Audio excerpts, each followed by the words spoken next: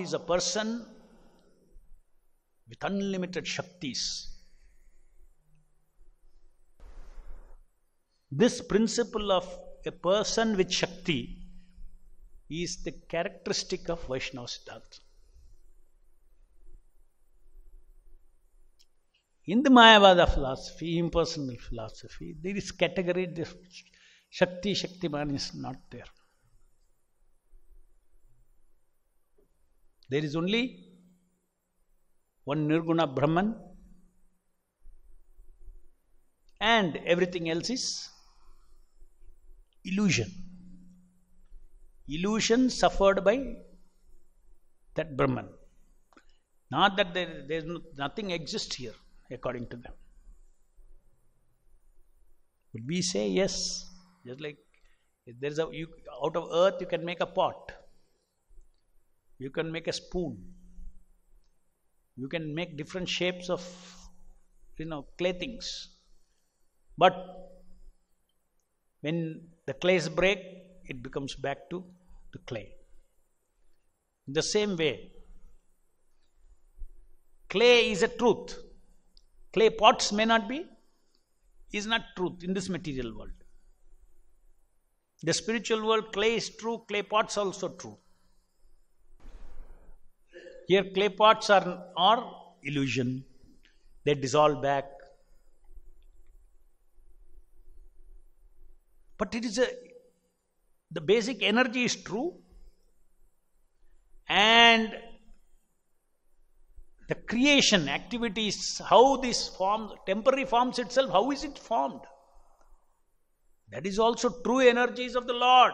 He empowers Brahma to create all these things, variegatedness. How can Brahma act without Shakti? Today with some Shakti only you can create, you can deal with material energy.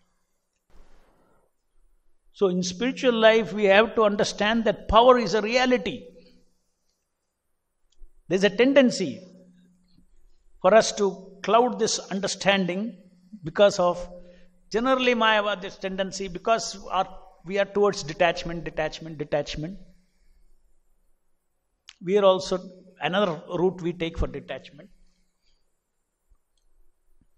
We want to detach not because this power is illusion. We want to detach because if it is in service of Maya, I don't want. If it is in service of Krishna, then power is a reality, it's absolute. This world is absolute. Illusion is in the mind of the living entities. If you make a pot out of clay, till the clay is broken and merges into the earth, is a pot reality? Similarly, this is a reality. The entire existence of material world is happening in a kshana of Mahavishnu. Creation. Time is protracted so that these living entities can take their journey. It's unfathomable existence. We are able to talk all these things only because in Bhagavad Gita, God himself came and told this is what it is. Krishna himself came and told this is what it is. Who I am, what I have created, who are you,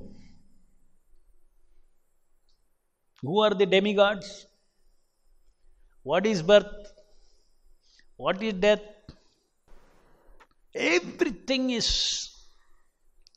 Today we are able to understand this, otherwise we will also be speculating because God himself has spoken.